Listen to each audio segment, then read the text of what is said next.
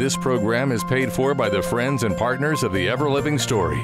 Welcome to the International Broadcast Ministry of the Everliving Story with Dr. Jerry Harmon. Here at the Everliving Story, our mission is to touch the lives of the lost and enrich the faith of the found. And now, here is pastor, author, and speaker, Dr. Jerry Harmon.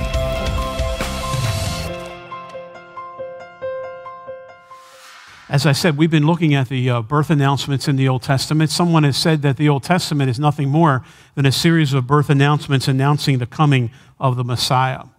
And we looked at the prophecy, the first prophecy of Christmas, given really by Moses in Genesis 3:15. And we looked at the prophecy of Daniel, where Daniel talked about the coming of the Messiah, and then also Jeremiah, and then Isaiah. And this morning we're going to look at Micah's prophecy. Now, normally in a birth announcement, we like to include things that are important to us, the baby's weight and gender and name and time of birth and that sort of thing.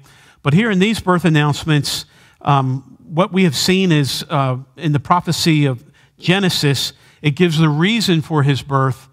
In Daniel's prophecy, it gives the time of his birth. Jeremiah and Isaiah deal with the nature and manner of the birth of the Messiah. And this morning, we're going to look at the place where the Messiah would be born. And we see it again here in Micah chapter 5, verse 2, "But thou, Bethlehem Ephratah, though thou be little among the thousands of Judah, yet out of thee shall he come forth unto me, that is to be ruler in Israel."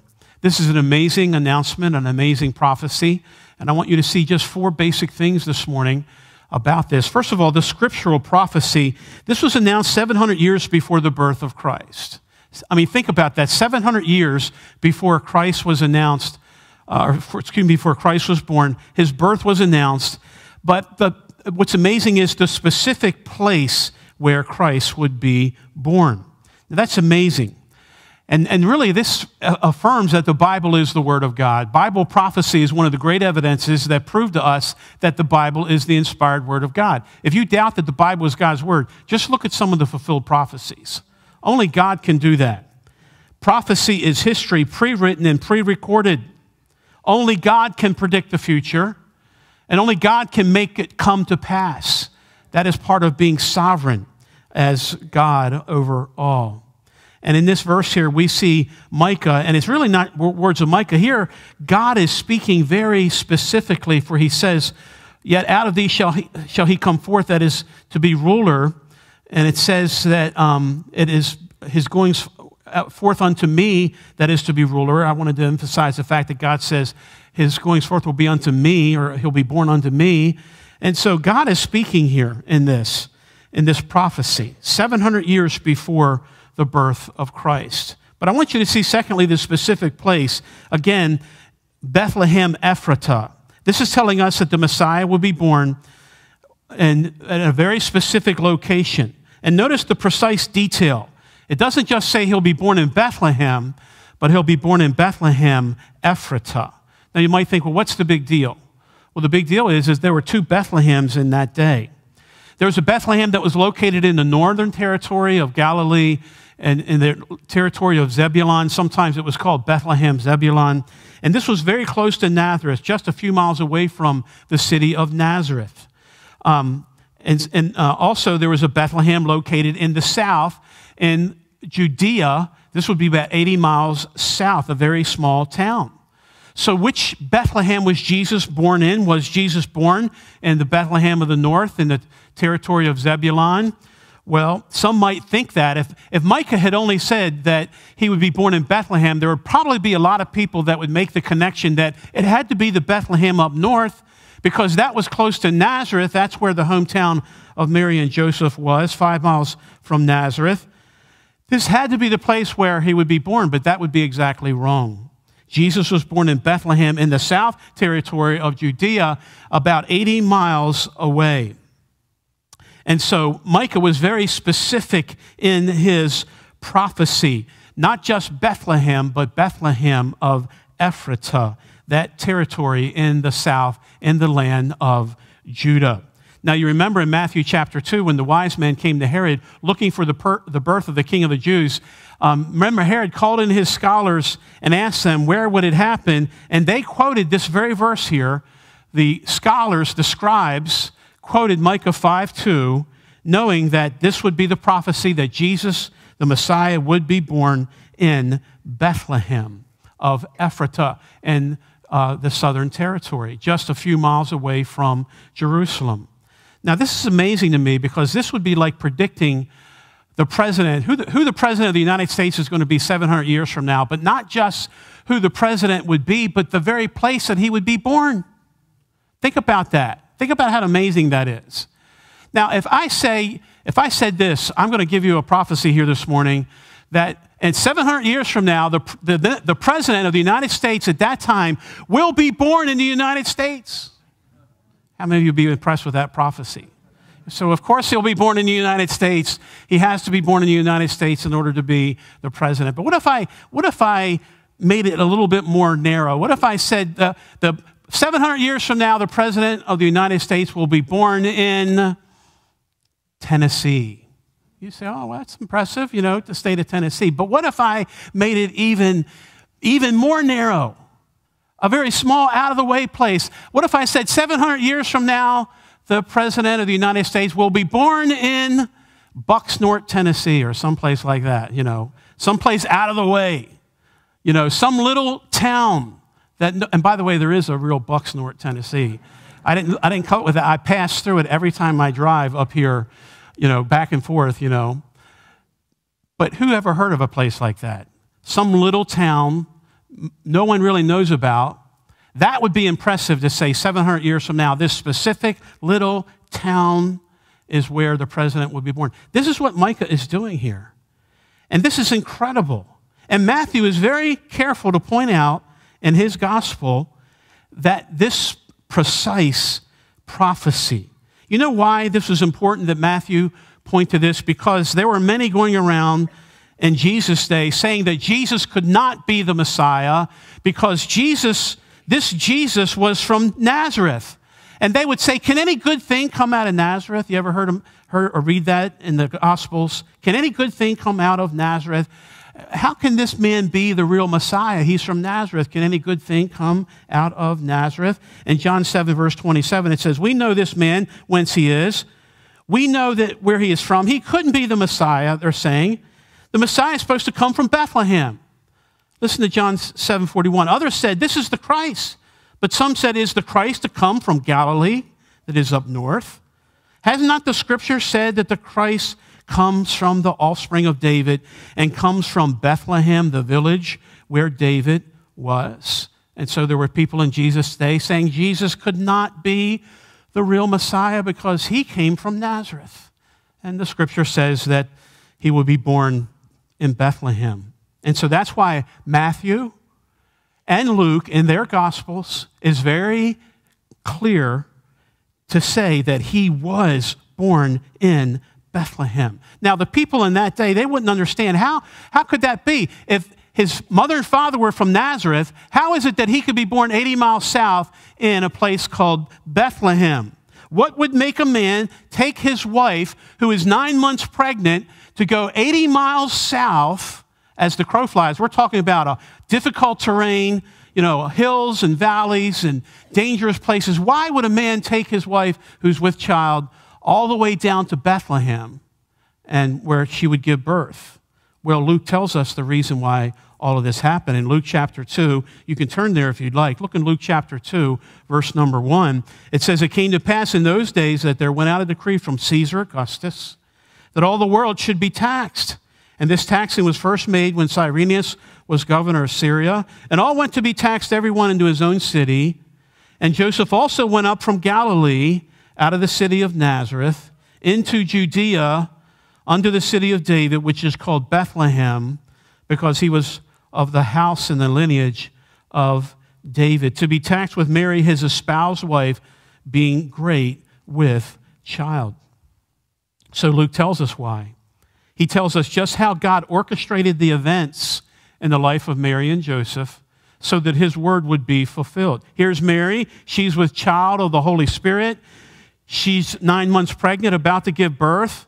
But her and Joseph, there they are in Nazareth. And if she gives birth to Christ in Nazareth, then the scripture is not fulfilled. God's word falls to the ground, and he therefore could not be the Savior of the world. because this prophecy would not be fulfilled. But you know what? God is in control of history. He's in control of things. So here's this guy in Rome named Caesar Augustus. He names himself Augustus, which means the great one, the honorable one, you know. He thought he was on an ego trip. He thought he was in control. But actually, the sovereign God was in control. He made a decision that to do a census over all the world and the empire, which meant two important things for the fulfillment of this prophecy. First of all, that all those had to go back to their hometown. All the Jewish people had to go back to their original hometown for this census in order for it to be accurate. The word here has the idea of taking a census for the purpose of a military service and for the purpose of taxation. This was done every 14 years. And so the Jews had to return to their ancestral home, which for Joseph and Mary was Bethlehem. The Jews keep very careful and detailed records of their family. So they had to go back to Bethlehem in order to fulfill this order, this law that was given by Caesar Augustus. Again, here's Caesar thinking he's in charge, but actually it's God the Father who's in charge. And there's a second thing that has to happen here. There has to be a deadline. Again, why would Joseph take Mary when she was great with child on a difficult journey at this stage of her pregnancy? Well, because there had to be a deadline there in order for him to make this long journey. This was no coincidence. God was orchestrating all of these things. Had it not been for this, Jesus would have been born in Nazareth. Again, the scripture would not be fulfilled. But every single detail was in the hand of Almighty God. And Joseph took Mary, and they made this long journey down to the south territory, into Judea, into the city of Bethlehem, because the Bible says here in the Old Testament, 700 years before the birth of Christ, that the Messiah would be born in Bethlehem of Ephratah. But we can even get more specific, I think. You know, if you go to Bethlehem today, you can go to a church called the Church of the Nativity. I've been there several times. They built a church over a cave. They think that's the cave where Jesus was born. The church was built over the cave in 326 A.D. This is where the traditional site of the birth of the Lord Jesus Christ. It was identified by Justin Martyr in the 2nd century as the actual place, but it was actually the mother of the Emperor Constantine that we can thank for the selection of the birthplace of Christ, and that's why a church was placed over this cave. And if you go there to the Church of the Nativity, you can normally stand in a long line that leads down to a little narrow set of stairs, and at the bottom they have the supposed actual location where Christ was born. Now, the Bible doesn't tell us specifically where. The only clues that Luke gives us in his gospel is that two things. First of all, there was a manger and there was no room in the inn. That's the two things that we know for sure. Now, since there's a manger, many people assumed it was in a stable behind, if there's no room in the inn, we have images of a Motel 6 in our mind, our Western mind, and behind the Motel 6 there was a barn, and he was born in a barn, in a stable there, placed in a manger, and so on. That's how we think in our mind. But we have to go back into the Jewish world. First of all, the word that is used for inn is the word kataluma. And when Luke uses this word, he only uses this word one other time in his gospel, and it's when it's referring to the upper room. Remember, Jesus told his disciples, go and prepare an upper room? The word for upper room is the same word, kataluma, inn. And what it simply means is a guest house. Back in this day, every Jewish home had a guest house, an upper room they would use for guests. And so it's not hard for us to understand that during this census, family members were coming back to the family house, perhaps, and Mary and Joseph got there, and there were already guests in the guest house. There was no room in the kataluma for them,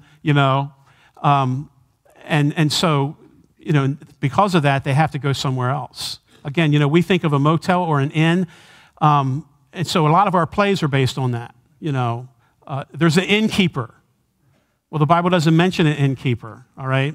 You heard about that one Christmas play where the little boy was playing the innkeeper, and Mary and Joseph came, and he had to go and tell them there's no room. And, he's going through the part in the play, and basically the innkeeper looks and says to Mary and Joseph, I'm sorry, I have no room. And they had a real sad look on their face, and they turn to walk away, and the little boy kind of ad-libs, and he goes, oh, all right, I've got room. We'll make room. Come on in.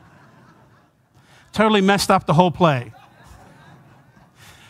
But the Bible says there was no innkeeper.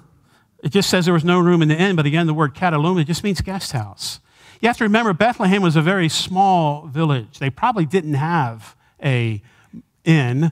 If Luke wanted to talk about an inn, he would have used the word pandokion. That is the word for a motel or an inn. He does use that word in his gospel, but he uses it in the parable of the Good Samaritan. Remember what happened? Here's a man traveling from Jerusalem down to Jericho. He falls among thieves, and he's left dying, and the Good Samaritan comes, and he takes him to a pandokion, an inn. And then he gives to the pandokios, the innkeeper, two coins to take care of the man, So if Luke wanted to say that there was an inn, he surely would have used that word there. But that's not the word that is used here in this story. Again, all we know is that there was no room in the guest house and that Jesus was placed in a manger. But there is a verse of Scripture that some scholars point to as more of a specific place. Look in Micah. You're in Micah chapter 5, verse 2. Go back to chapter 4, verse number 8, and there's a very interesting verse here that scholars debate. In verse 8, where it says, "And thou, O tower of the flock, the stronghold of the daughter of Zion, unto thee shall it come, even the first dominion, the kingdom shall come to the daughter of Jerusalem." Notice tower of the flock. In Hebrew, it's literally the Migdal Eder, or the watchtower of the flock. So according to this passage, some scholars believe that the Messiah would be born and be revealed at the watchtower of the flock, or be born at Migdal Eder, or revealed from this watchtower, Migdal Eder. Now, what was a watchtower? What does it have to do with flocks and sheep? Well, a watchtower was used by shepherds to keep watch over their flocks. And it was also a place where lambs were born. Cooper Abrams, in his article on this, says, quote, "This watchtower from ancient times was used by the shepherds for protection from their enemies and wild beasts. It was also the place where ewes were safely brought to give birth to the lambs. In this sheltered building / cave, the priests would bring in the ewes which were about to lamb for protection. And these special lambs came from a unique flock that was designated for sacrifice at the temple in Jerusalem."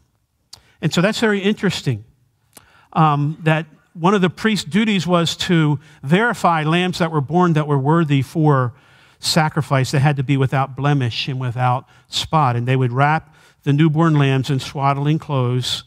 And the shepherds who kept them were men who were trained for this royal task. They also had to keep it clean. Rabbinical rules demanded cleanliness and holiness there at a place like that when they were birthing these lambs that were to be the sacrifice.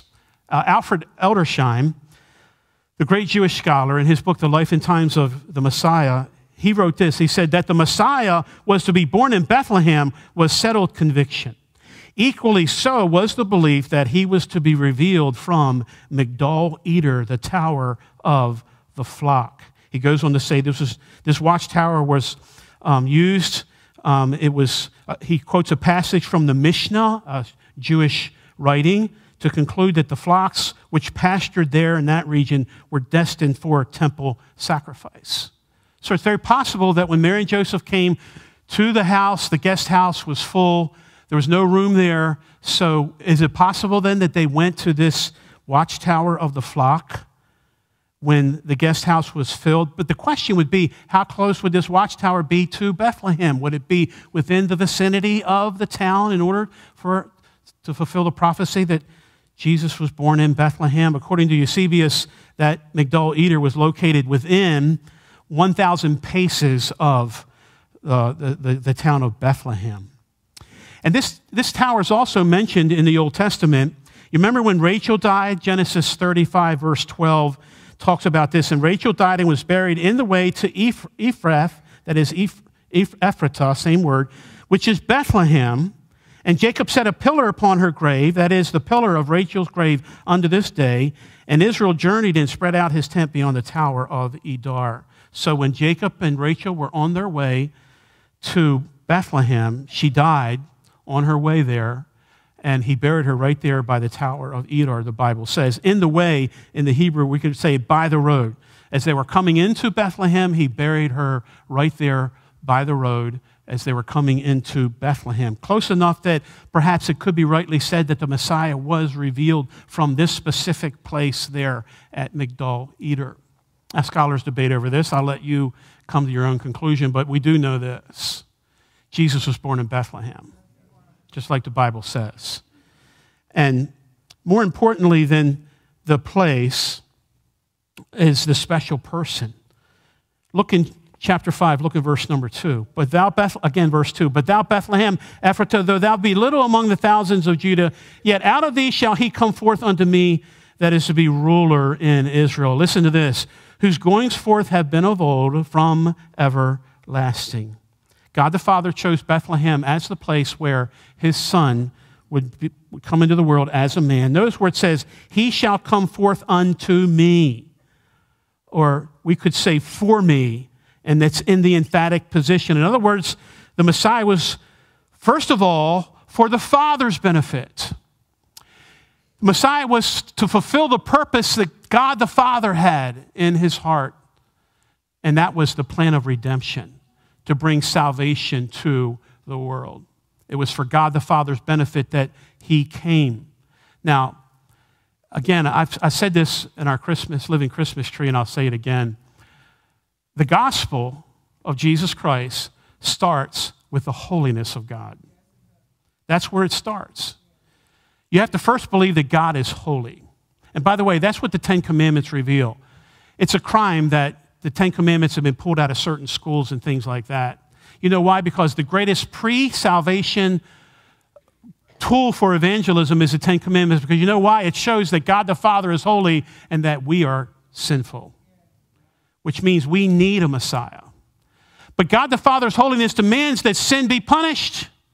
And yet God's nature of love doesn't want to punish us. So God the Father sent his Son into the world to basically resolve the dilemma that he had. His holiness demands that sin be judged. His love doesn't want to judge us. So Jesus Christ on the cross took the wrath of God the Father on himself. So now God's holiness is satisfied because sin was judged in Christ. And God's mercy and love is satisfied because of Christ, salvation is now offered a gift to us. His mercy is satisfied. His love is satisfied. That's why when it says here, Micah says, first he'll be born for me. God the Father is saying, this is for my purpose. This is to complete redemption. But notice also it says, whose goings forth have been of old from everlasting. Everlasting is the word olam. It's used in connection with eternity. It can mean from eternity on. He came from eternity. He existed before Bethlehem. Jesus' beginning was not in maternity, but in eternity. God became a man. This is the greatest miracle, the greatest mystery, how God could become a man. But it's what Scripture tells us. Jesus was fully God and fully man. Can you imagine? Jerry Vines, the great Baptist preacher, imagines Jesus going to the temple. Remember when he was 12 years old, he went to the temple and he talked to the scholars there at the temple. Jerry Vines imagines the conversation going something like this. One of the learned doctors strokes his beard and says, son, how old are you? Well, he says, on my mother's side, I'm 12 years old, but on my father's side, I'm older than my mother and as old as my father. You see, he was both God and man. On his mother's side, he got thirsty. On his father's side, he was the water of life. On his mother's side, he got hungry. On his father's side, he took a little lad's lunch and he fed thousands with it. On his mother's side, he was homeless. He had no place to lay his head. But on his father's side, he owns the cattle on 1,000 hills. On his mother's side, he wept at the grave of Lazarus. On his father's side, he resurrected Lazarus from the grave. As God, he knew all things. But as a man, he grew in wisdom. As God, he had all power. But as a man, he got tired and he fell asleep on a boat. As God, he was everywhere, but as a man, he was at one place at one time. You say, how can both of those natures dwell in one person? I don't know. I don't know. Paul said, great is the mystery of godliness. God was manifest in the flesh. But I'll tell you this, beloved, I believe it with all my heart. God had to become a man in order to bring salvation to us. Salvation from what? What are we saved from? Sin. But more specifically, and people forget this, remember I said that we have to remember that the gospel begins with the holiness of God. We are saved from God the Father's wrath for sin. Because let me tell you something, beloved, there is a real hell that burns with real fire. And for those who do not know Jesus Christ, that is their eternal destiny. And so when we say we're saved, we mean saved from sin, but sin that will cause us to go and spend eternity in a real place called hell. That's the bad news. We don't like to talk about the bad news, but you know what? It's the bad news that makes the good news good. Jesus came to deliver us from sin and the wrath of the Father against sin with his own death there on the cross. That's the final part of this prophecy. We saw the scriptural prophecy, the specific place, the special person, this one from eternity, the ruler of Israel, but the saving purpose. He came to deliver us from sin. Jesus didn't come to give people the American dream. He didn't come to fulfill all of your heart's desires and all your wishes, to do whatever you think he should do for you. That's not why he came. He came to deliver you from sin. He came to reconcile your relationship to God the Father. And until you get that settled, nothing else in life matters. This is the most important issue in life. If you're here today looking for a formula on how you can be successful, you came to the wrong place. What you'll get here is how you can be reconciled to God the Father through Jesus Christ. The gospel is the greatest message in the world. You know why? Because the problem with man today is sin. That's the problem. I think of the story of the great preacher, Dr. Adrian Rogers. He sat down on a plane one time. To watch an extended version of today's message from Dr. Jerry Harmon, go to everlivingstory.org.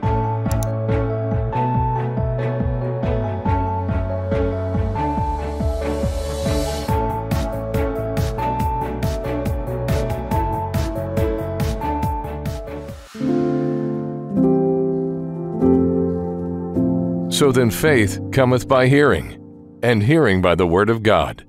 This is the Everliving Story with Dr. Jerry Harmon.